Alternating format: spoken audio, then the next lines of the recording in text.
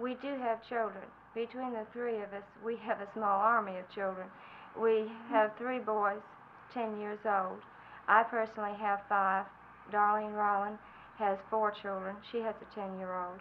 And Martha Hodges has 3 children. She has a 10-year-old too. In 9 years, our boys will be eligible for the draft.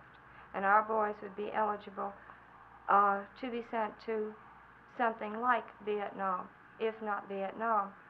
And if we allow this to continue on now and not take a stand and do something about it, our children might be affected in years to come. And so from a personal standpoint, we're thinking of the future of our children and of their growth in this country.